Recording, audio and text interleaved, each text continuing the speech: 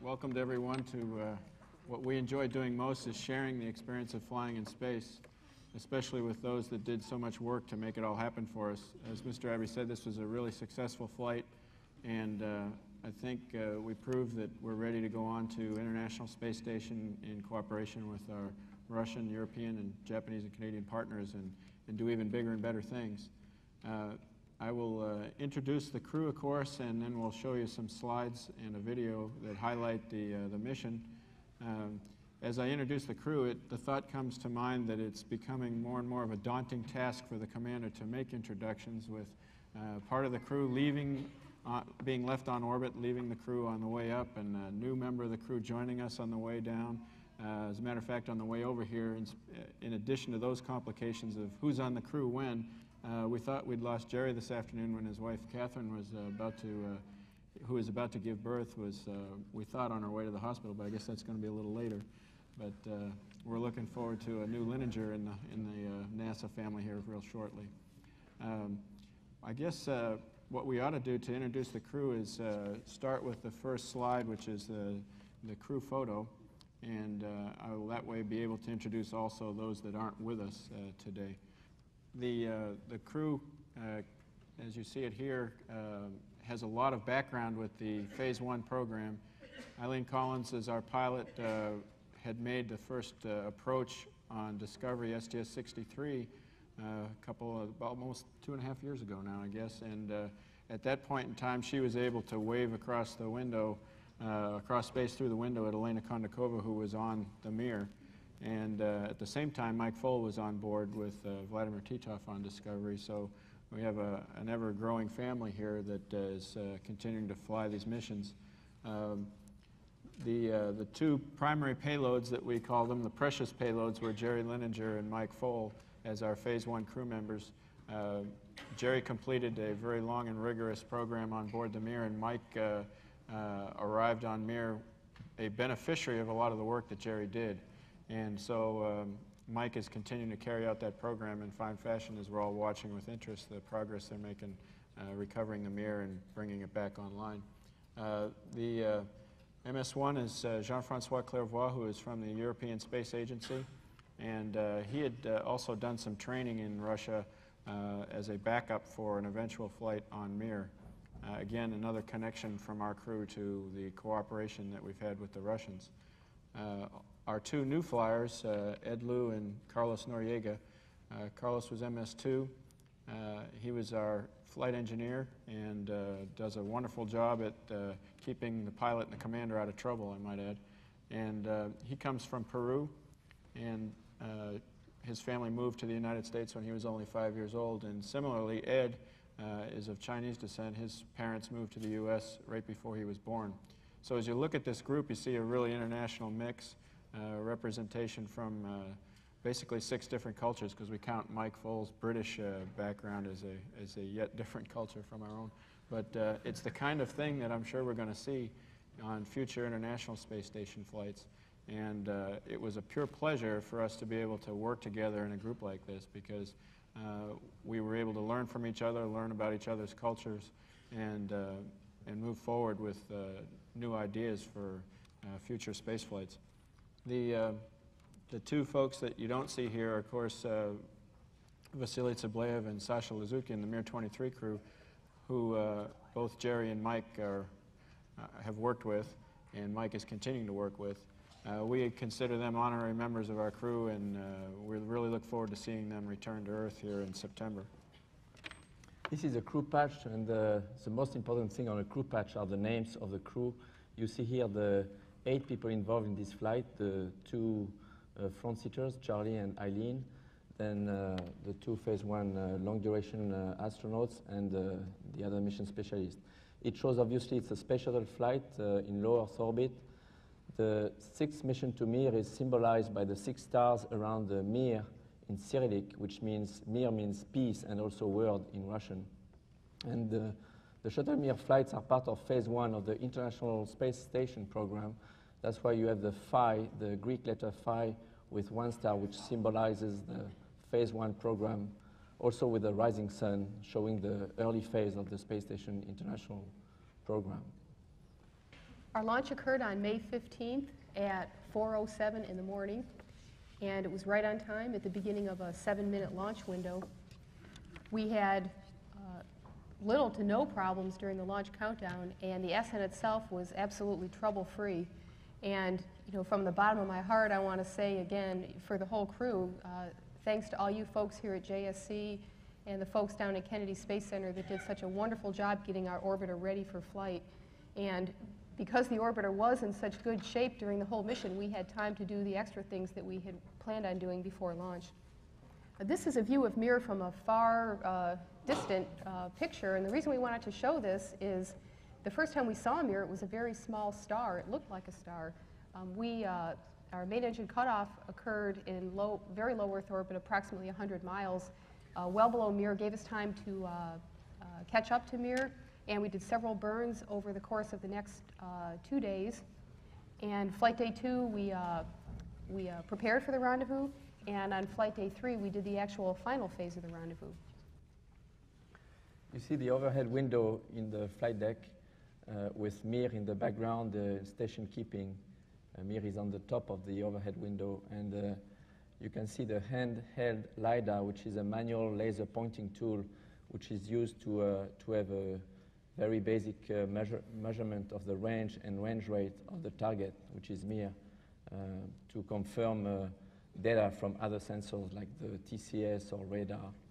And the first good hit was about 16,000 feet, and that was a very important tool to ensure to the flying person, to Charlie, that all the automatic sensors were working fine. This is a view about 400 feet away. You start to see, you can identify the different modules at the top. You see the Soyuz and working your way clockwise. You see a Spectre, then the base block. Below that is Cavant 1 and a Progress. Work your way, continue clockwise. You got Cavant 2. Right in the center, you see the docking module where we would dock. Directly behind that is Cristal, which can't be seen. And then beyond, on the far side of the node, is Perota. And this is the view we have, of course, as we're coming up the R-bar from beneath the station during the final part of the approach. You have to imagine that you're weightless for a minute and do a 180 flip here, because our view is actually as if you were standing on your head, because the actual base block was at the top of our image. But in any event, sense of direction is not really all that important in orbit as far as whether you're upside down, left, right, or right side up. But we have a view like this essentially after we've done a tail forward maneuver to align ourselves coming up the R-bar. And as Carlos said, about 400 feet. From here on in, we're maintaining a vertical position beneath the station to keep the docking port of the orbiter lined up with the docking port of the Mir. And this shows a little of the activity that goes on the flight deck. Once we get into the manual phase, it gets very intense and very busy. I've got the Rockets, Go Rockets hat on there, hoping that we're going to make it to the finals. But in spite of that, we had a lot of work going on around us. With Carlos, you can see looking over my shoulder, he was the quarterback of the whole operation, making sure that everyone was keeping up and synchronized with all of the events in the checklist. We have essentially 5 people doing various things in sync to make this all work.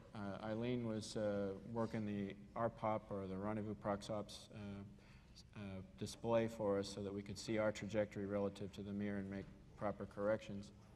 And Jean-Francois, as you saw, was using the handheld laser looking out the window. Elena and Mike were talking to the Mir on the VHF radio, and Ed was doing an experiment called the OSVS, or the Orbiter Space Vision System, which simultaneously with the approach was taking camera data to research the ability to use cameras as a sensor for proximity operations. This is the view from in close through one of the cameras.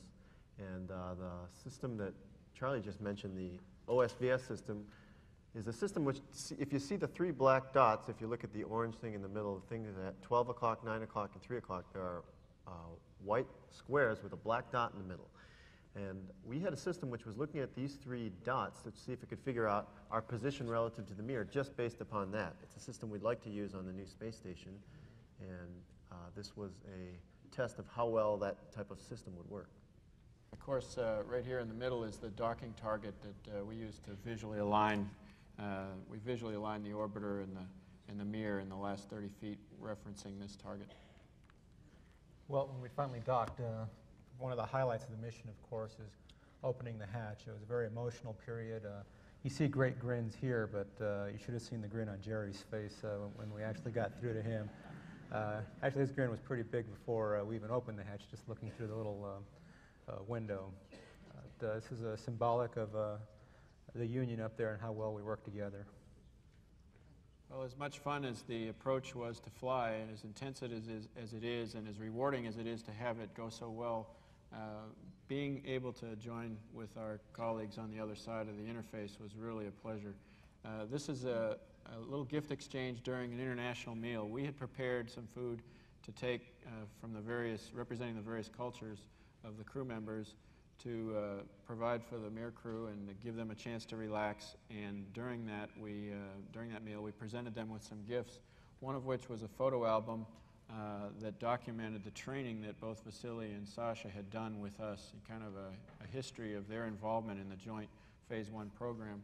And here Vasily has his album open to a page that is near and dear to me, and that's a photograph that was taken in two places of Vasily and I, first at Baikonur, where I was wearing his Russian Air Force uniform, and then here in Houston when he came to train here and he was wearing my American Air Force uniform. And so there was a little bit of a nice exchange for us, and we included that in the photo album. Every day we had many press conferences on the boat. Usually we spend this press conference in Space Station Mir, but sometimes in Space Hub.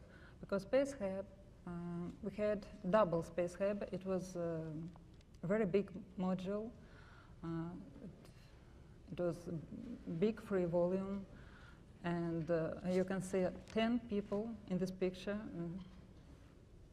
It's free for us. It was very comfortable for us in the Space Hub. The vast majority of our time was spent obviously working hard and doing the transfer operations. And what we wanted to show you in this slide was a reflection of some of the things we did in the morning when our fax machine, or we call it our TIPS machine, sent up the daily activities.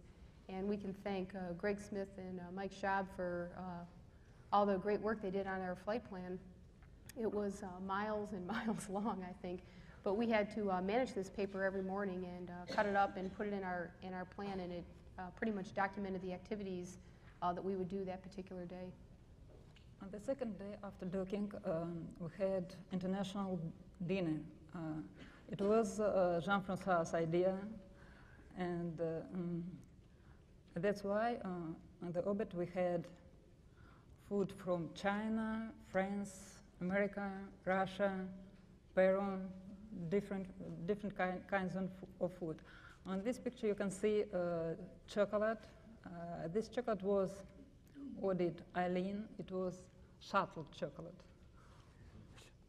Over the months of training, we'd gotten to be great friends, and we still are. That's why we're all monitoring closely the activities up on Mir right now, because they are good friends of ours, in addition to Mike Full. Here you see the two flight engineers, or Bort engineers, Sasha, or Alexander Lizukin, but I know him as Sasha. He's a good friend of mine. As a matter of fact, on that uniform right now, he's got a little Peruvian flag that he wears up there for me. It's a good friend, and this picture kind of shows it, I think.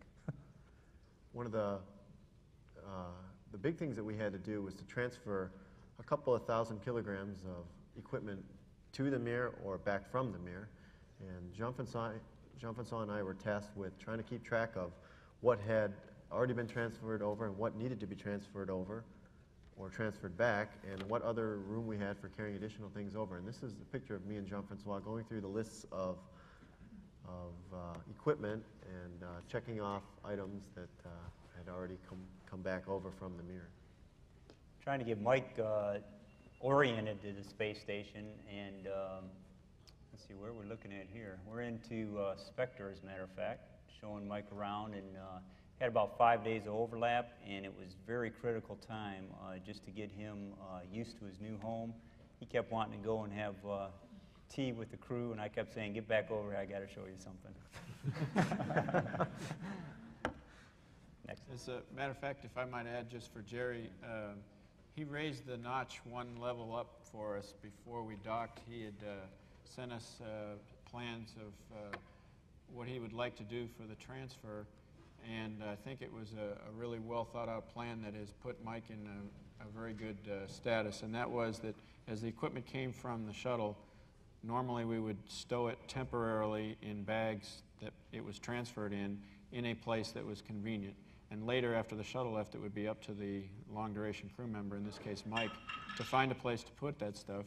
And in this case, Jerry had an inventory plan already established so that while the crew was there, while the shuttle was still there, he was able to not only transfer it over, but Mike and Jerry were able to handle most of that equipment and find a place to stow it permanently, have it inventoried, and film that inventory so that the inventory list could come back to Earth. And that had never been attempted before.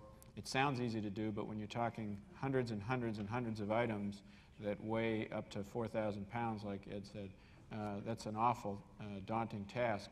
Yet Jerry was so organized that it went very, very smoothly, and it left Mike with great status for picking up on his science mission. And base blocks, the containers you see that Sasha has there are for food, and after we eat the food out of it, then they double for trash containers, and we usually put them on progress to re-enter the atmosphere and burn up.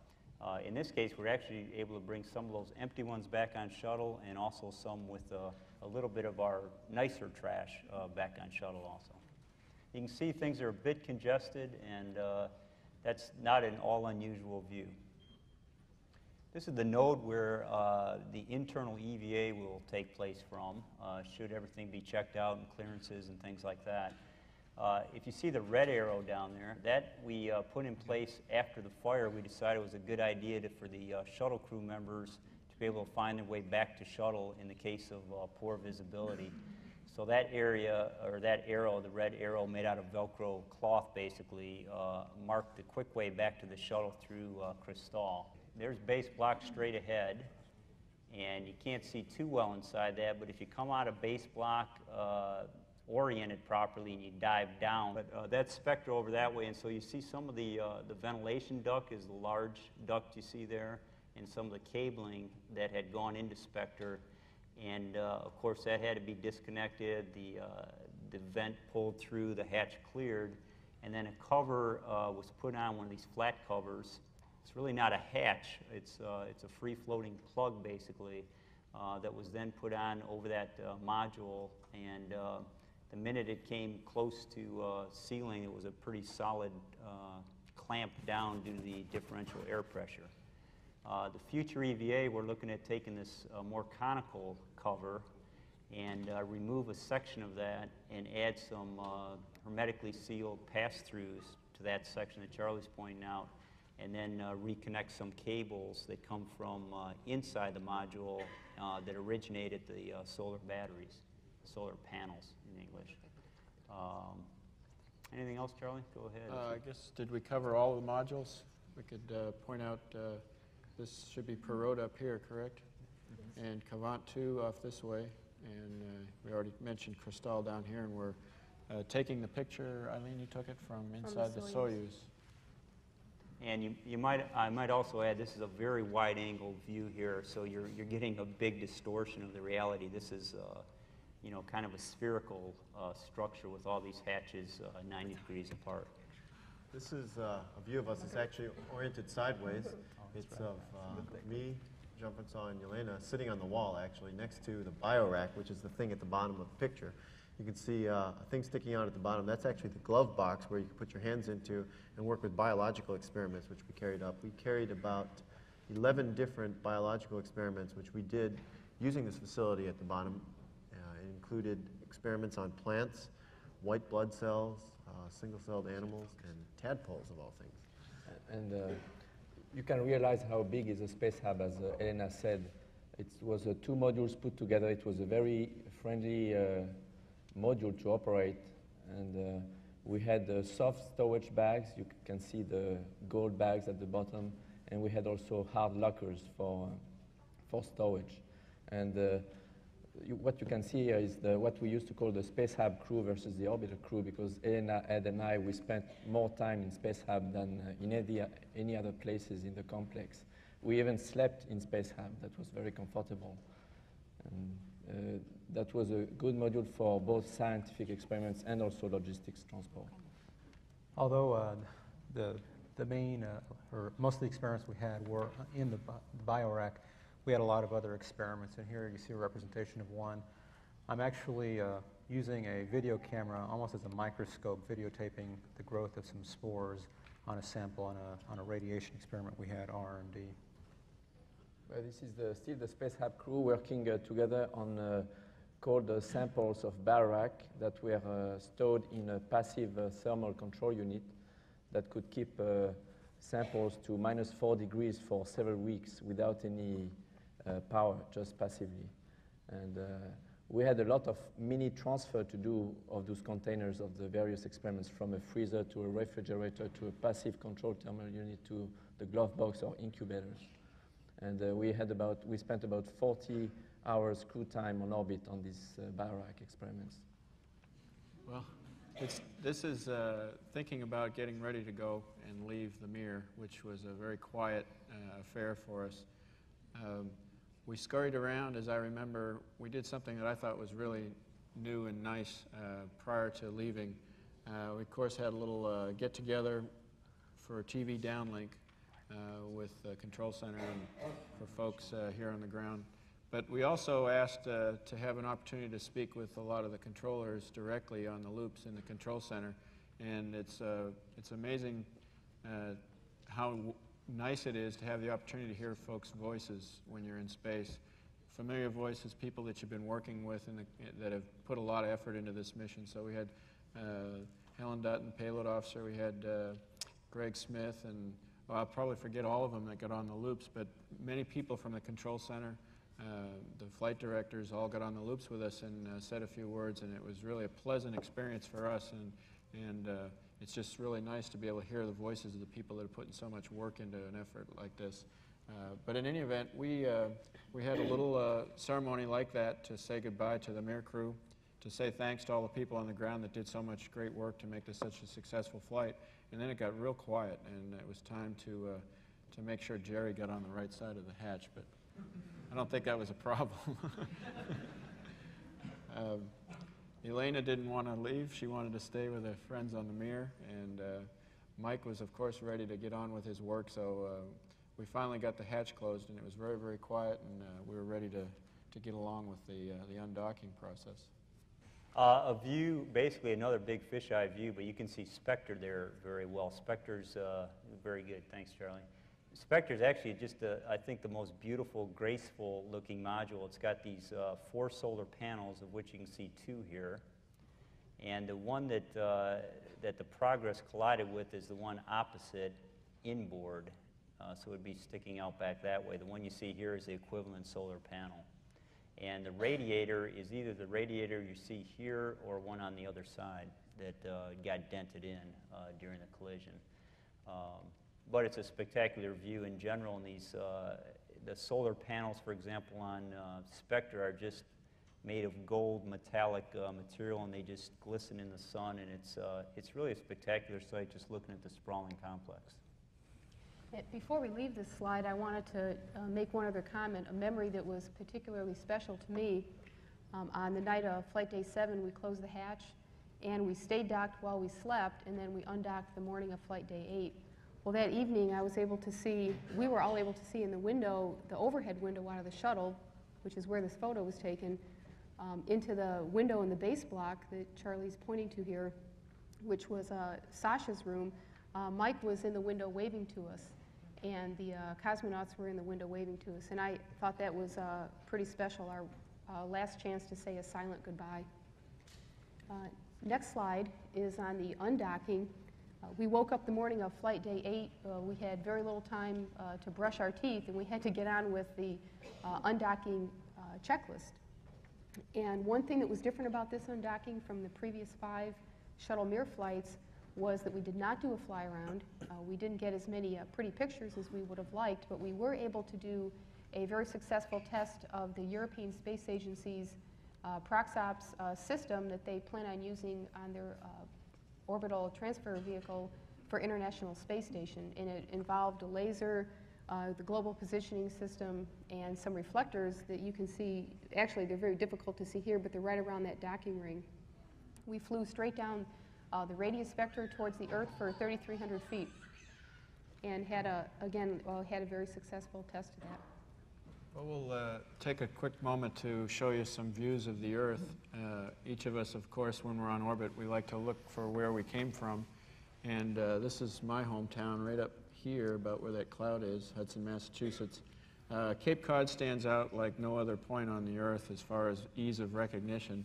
You have the Cape Cod Bay and Buzzards Bay, Martha's Vineyard Island, and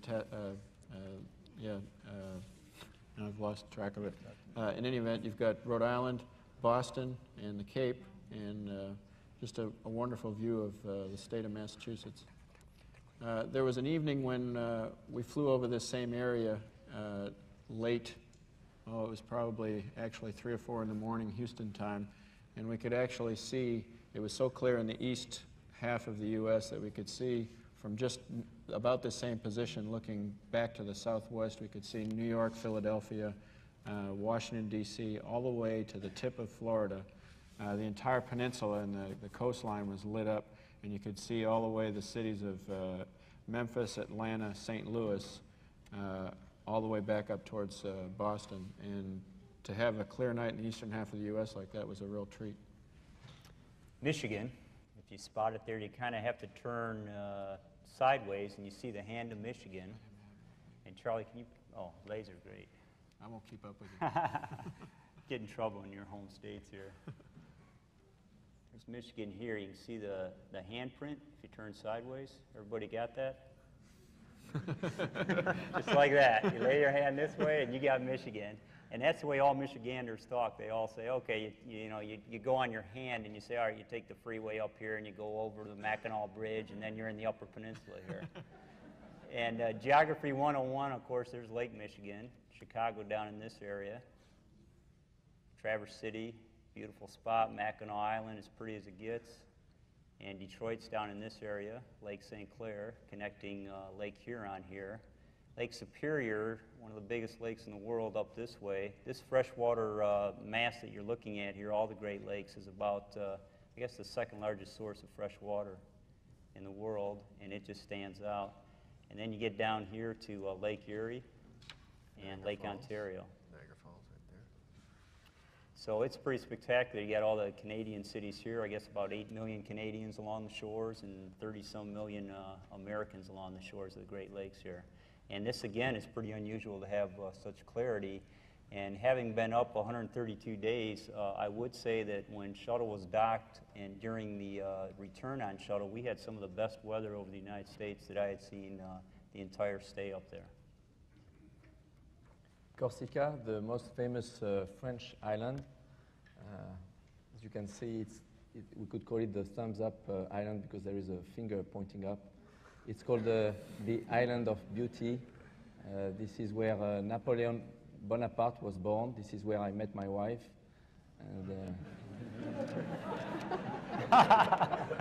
there is about 250,000 people living there, and this is a kind of our Hawaii Islands, just 1 hour flight from Paris. And many French are going there every summer for the vacation. The population is multiplied by 10 about in the summertime because it's always clear, like you see no clouds, and there are a lot of little creeks that you can consider your private creek for bathing in the sea. Well, this picture's kind of special to me. Even though I grew up in California, I was born in Lima, Peru, and that's the town of Lima right in this area here. Typically, it's always clouded over, so they told me I probably wouldn't be able to get this shot. Nobody'd been able to get it before. Additionally, all we had were night passes over Lima during our waking hours, so I actually had to stay up one night and take this picture just a little bit because it seemed like 1 hour after bedtime every day was when we passed over the west coast of Peru. But as you can see from the coastline, you head pretty quickly, you get right into the Andes, and The ground rises pretty steeply to the east. This is the island of Oahu in Hawaii. It looks nothing like a hand or fingers or anything like that. It's a beautiful place. I was lucky enough to get to live there for 3 years along with Carlos. Not with him, but at different times, but he lived there too. This is the city of Honolulu right here. It's really one of the prettiest places on earth, I think. You can see the runway at the airport there, which is a big runway constructed out of coral, which they dug up off the beaches out here. I lived right about there. You can see my apartment if you look very carefully. There's a small airfield up here where I used to fly small airplanes off this coast, watch whales, which would congregate along this coast here. This is Volga. Volga River enters the Caspian, this Volga Delta. It's Caspian. Caspian is world's largest inland sea.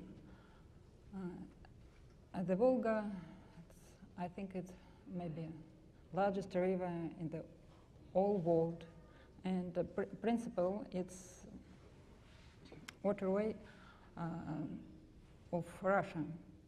On the north part of Caspian, it's Ural, or other river. The dimension, the Caspian, are 150 miles from north to south, and maybe 200 miles from west to east. Kondakova Island is one of the several volcanoes. This is Russian Kurils Island chain. Kondakova has two volcanoes, and one of them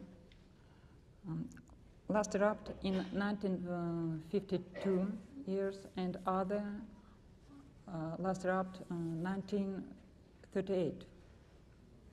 Some of the most historically interesting places on Earth, in my opinion, for us, were the passes over the Mediterranean Sea. And in this picture, we're looking west, and we see the islands of Greece. And if you look closely to the north, actually it would be to the south in this picture, you see Africa. We also have Turkey at the bottom, and the Sea of Marmara, which extends into the Black Sea. And off close to the horizon is Italy, but we can't see that very well because it's under clouds, as well as Yugoslavia. A couple things that are interesting about Greece, if you remember from your history classes in grammar school, were the wars between Sparta and Athens. So I looked for where these cities are, and Athens is right here. And they were a seafaring civilization, and Sparta was just a little bit farther down, right in here, enclosed by land, and they were the land warriors. We had one pass over Greece at night, and you could see a lot of small cities scattered all around the peninsula. But again, just looking down, and the many passes that we had over this area as well as the Middle East are just mind-boggling when you think about all the history that has gone on the earth below. Oh, this comet Hale-Bopp, which all of you I'm sure are familiar with, was getting farther and farther away from the sun, and I'm not even sure if it's still visible now, but we were able to take a picture of it from orbit. During the time that we were docked, the orbiter was in attitude control called inertial attitude hold, which meant that we were relatively stable to the background stars. And we took advantage of that opportunity to mount a camera just after sunset. The comet was in the northwest portion of the sky relative to the Earth. And this was an 8-second exposure. We took everything from a 1-second exposure up to 30-second exposure, and this one came out the best. And you can just barely see the tail, the second tail of the comet in this picture. A little bit of a structure of mirror is in the way, and of course the Earth, which was rotating below us, come out a little bit smeared in this picture. But I think it's really special because you can see the Earth's horizon, or should I say the Earth's higher levels of the atmosphere. Well, it was time to put everything back away for deorbit prep, and we got back in our LESs and prepared for deorbit. We were fortunate to be launched on time and landed almost on time. We had one rev delay to watch for the weather. But we came in on the expected day to the Kennedy Space Center.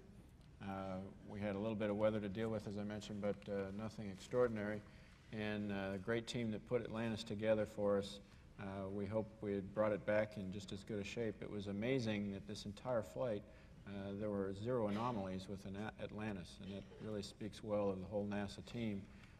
It is a pure pleasure to be able to fly a vehicle like this when it goes perfectly well, as it did for us. I think we had maybe one transducer on entry that was kind of flipping a bit, but other than that, we can't really speak to anything in an anomaly fashion that went on throughout the whole flight, and that's really a miracle piece of work by the whole team. Well, to deorbit, we fired the OM engines in the back to slow us down and drop us back down into the atmosphere. And this picture was actually taken not during the deorbit burn, for anyone who's thinking about it, because when we do fire the engines for the deorbit burn, the payload bay doors are closed and you can't see this. So this picture was actually taken earlier, but we put it in this place to talk about the deorbit burn. And you can see it was actually taken during one of our rendezvous burns. We were adjusting our orbit to catch up with the mirror, taken at night, and you can see that the glow from the engines actually makes the tail glow, which was a pretty amazing sight out the back. And after 9 days and a few hours on orbit, we brought Atlantis back to the Kennedy Space Center, and we had a nice day to bring it in for the landing. We learned a lot, I think, from the whole mission and from the landing as well. Since the landing, Eileen and I have both had a chance to go out to Ames to work the vertical motion simulator, and we had a couple of little things that were of interest for the landing, one of which was a significant crosswind gust down below about 15, 16 feet before touchdown. And interestingly enough, the engineers out at Ames were able to duplicate that in the simulator so that we can show that kind of wind gust to future crews, and it just was rewarding for us to be able to go out and see that in the simulator, that something like that could duplicate nearly identical condition that we saw in flight. The orbiter behaved very well in that gust, elected not to go chasing it. We drifted about 30 feet left of the center line, put the wheels down, and then after we brought the nose down, we corrected back to the center line. And we brought Atlantis to a stop down there about 8,000 feet from the approach end, and gave it back over to the STS-89 crew who's getting ready to go, or 86 crew, sorry, who's getting ready to go do this all over again for us and continue the Charlie, down. can I interrupt and one second? Sure, go ahead, yeah. This is off the wall, but I need the vote of the audience here. I was in space 132 days, 4 hours, 1 minute. And my wife, Catherine, was waiting the whole time and worrying if I was going to get back for the birth of our next child. And she's heading into the hospital right about now, so I'd like to excuse myself, if possible, with your consent.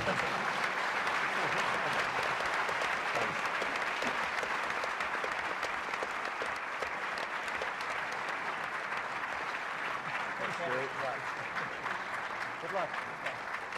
Tell Catherine we said hi. I think we can let him go for that. Thanks, Jerry. Well, with that, let's go ahead and roll the video. There's another view of our patch, and we're getting ready to go to the vehicle. In the OPF, we're putting on our LESs and getting ready to check out good pressure integrity in everybody's suits. Carlos is buttoned down with the visor down. There's Mike, and he was relaxed and ready to go to space. Jean-Francois was too. Elena, joining us from Russia, of course, and very pleasant day for us to go out, although it was 4:30 in the morning. I know many of you probably went down to the Cape and had to stay up all night to see it. It was a real nice night for us, and the weather was gorgeous, and they tell us that we were visible almost to Miko. Our liftoff, actually the countdown and the liftoff were totally flawless from the crew's point of view. We just lit up the sky all the way up and down the Florida coast, so we're told. That view in the corner is the view I had through the overhead window. I had a mirror in my hand that I could look out. You can actually see the VAB going by as we do the roll program. I like to talk about the feelings that you have during a launch. It's actually very much like the shuttle simulator. There's a lot of shaking and rocking going on inside. You can see out the window flashes of light that sometimes can interrupt your vision if you look outside too much. Also, the sound is like, to me, it's like standing in a room that's on fire. It's just a very low-level sound that's very similar to what you hear outside during a launch. Solid rocket booster separation, and from this point on, we're back to 1G as we slowly accelerate up to 3Gs, and then main engine cutoff. Next thing you know, we're in orbit. We've separated from the tank, and we are taking photographs of the tank here crossing over the northern part of Africa. Post-insertion main activity is to activate the experiments, and here the space hub, the main cargo in the payload bay, and we had to open 3 doors to access into space hub through a very long tunnel, as you can see. The space hub was very clean, and we spent a few hours to set up the whole module for the experiments and also get ready for transfer ops. This is a neat picture of a rendezvous burn. I lost my hat there momentarily, but we get a pretty good acceleration out of the OMS engine when we make our approach to the mirror. We burned several times. Here, down at the bottom, you can barely see the station. We had a very low beta angle, they call it, which is the angle between the sun and our orbit plane. And that meant that the mirror was actually going to eclipse the sun for us. You see it's getting dark in the orbiter, and there goes the sun, and there's the mirror. And to see that on orbit was amazing because the mirror actually glows white because the sun that you can't see is still bouncing off of our payload bay doors and illuminating the mirror. There's a view that Jerry was able to see of us approaching, and then again our centerline camera view during the approach. This step by step we get a little bit closer, and of course our task is to inch in gradually according to a given timeline, and everything worked so well for us that we had a very docile contact, and you can see the sun was just about to come up and rise over the OMS pod as we contacted. So this is all silhouetted here, but we make a very soft contact there, and almost no oscillations after capture. Everything went smoothly on the pressure checks, so we had the opportunity to open the hatch right away and get a good view of our colleagues on the other side. Well, here in this shot, you'll see what you weren't able to see in the still picture earlier, which is the true feeling of joy and celebration we had. Elena brought in traditional black bread, salt, and tea. There's Vasily, first time here. You'll see Jerry for the first time. And just look at that smile on his face. And the obvious need for a haircut. They hadn't had a vacuum cleaner for a while, so we helped fix them up there so they can get their hair cut. And we proceeded on in to do our first press conference in the base block. And here's Eileen's attempt to confuse all children throughout the world as to how we really move around in space as she swims through the mirror.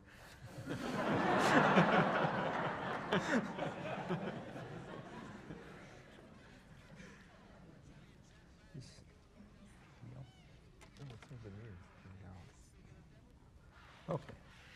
Well, we continue had our first press conference, which was shortly thereafter followed by eating of the bread, and actually Jerry had his pretzels that he'd been wanting. And as Elena already mentioned, the second evening on the docked phase, we had an international meal with food from all the countries represented by the crew. We had food from Russia, America, Peru, China.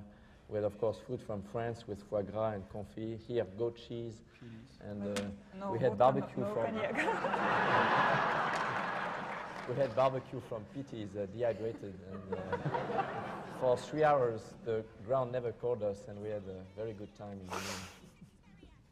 Here you see a chocolate gift from ESA with the logo of the different partners in the International Space Station programs. All kinds of food down here on the table. As you can see, the chocolate shuttles flying around. Eileen thinks that some of them may be stuck somewhere behind panels.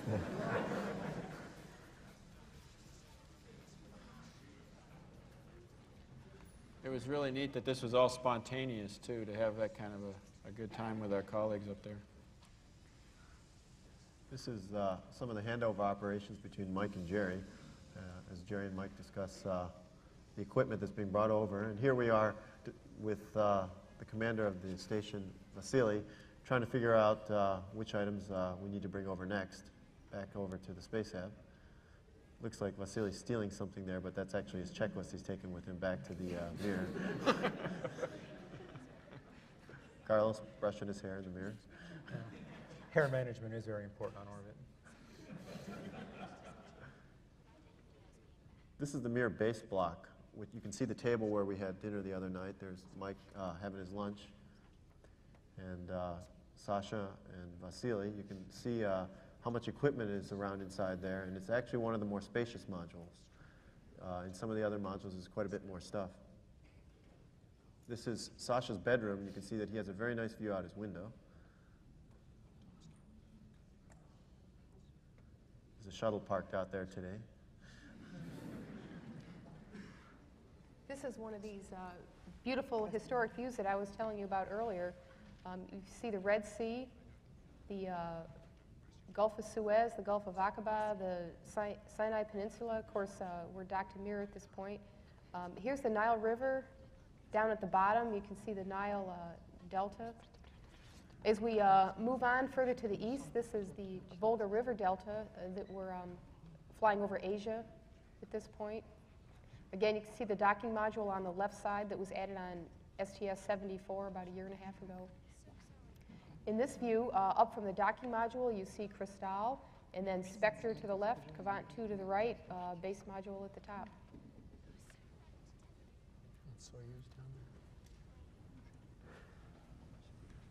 Well, all good things had to come to an end. We'd worked very well together on board. We worked so efficiently, we had time to have meals together, and then we had to say goodbye. This was a much more somber occasion than we'd had on docking day. It was actually fairly quiet until we decided, well, it was time to start saying goodbye and working our way out the door. There was no great rush to do this, and luckily the ground was able to give us all the time we wanted to get this done.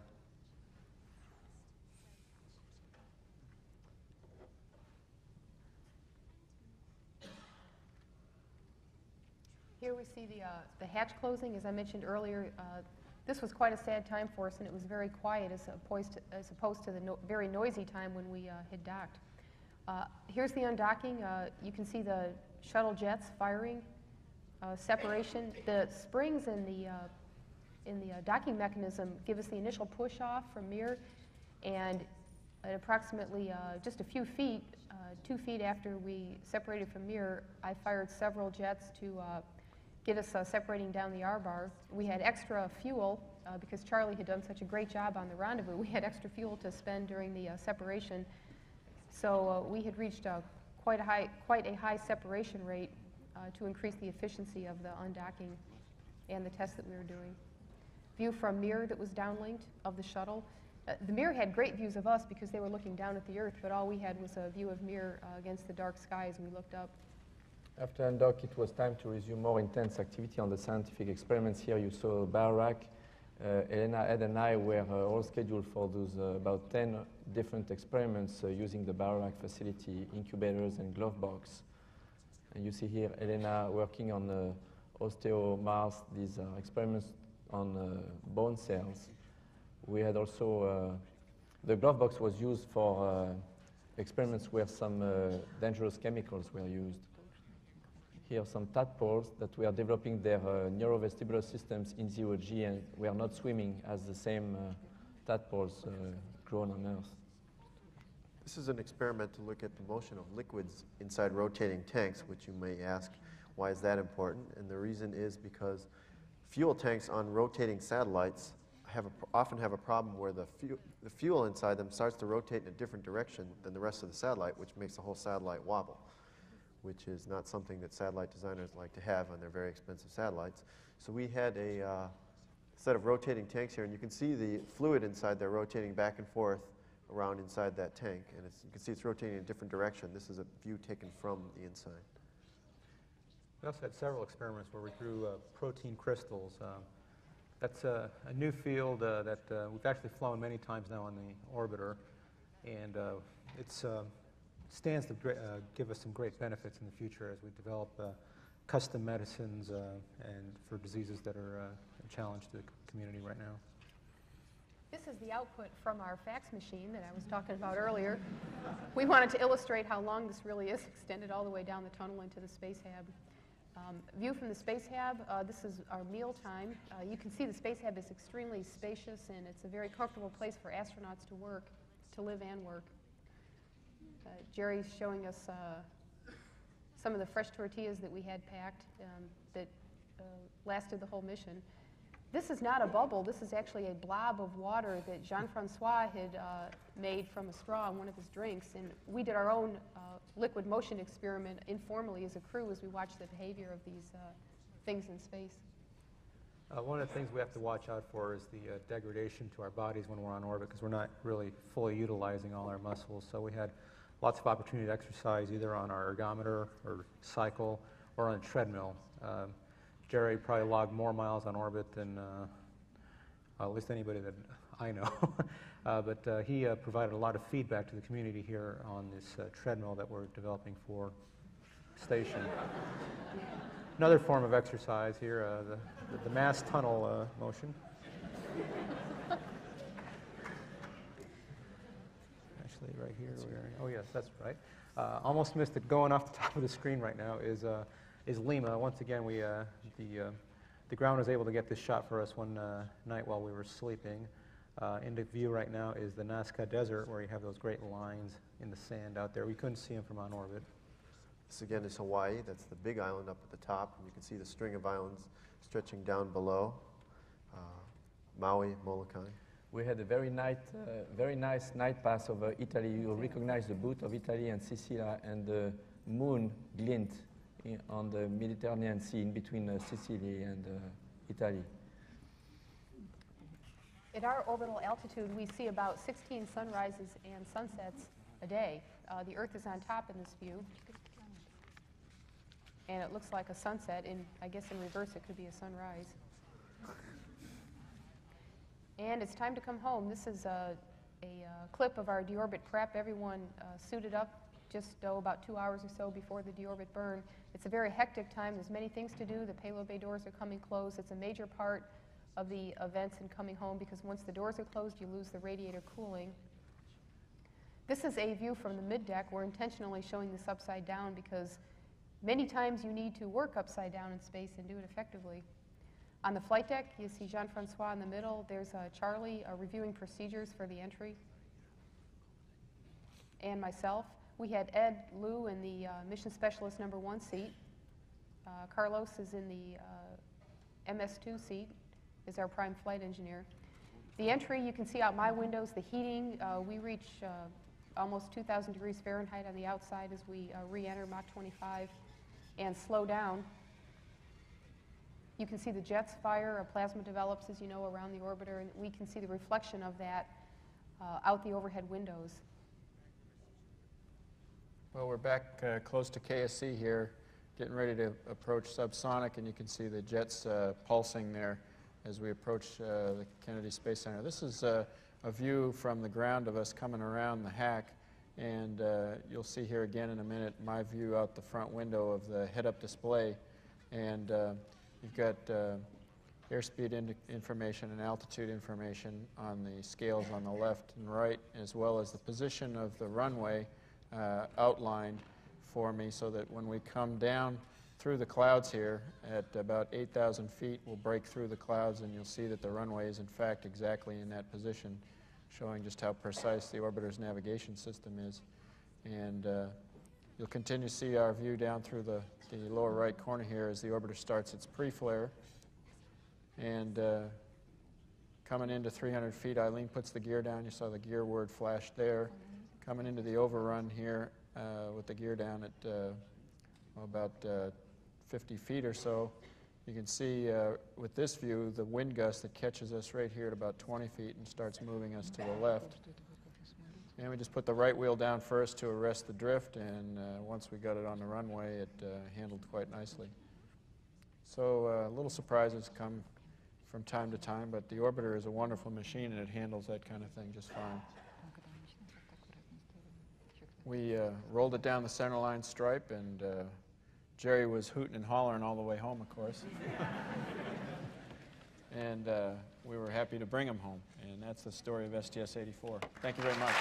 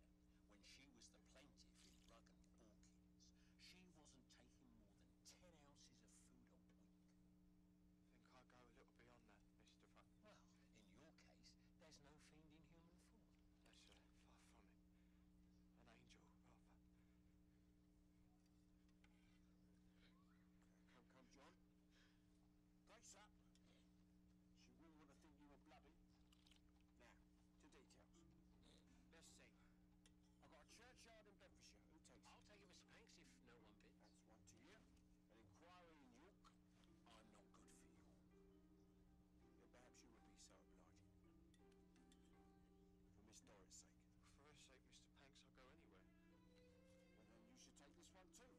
A clerk of works in Durham.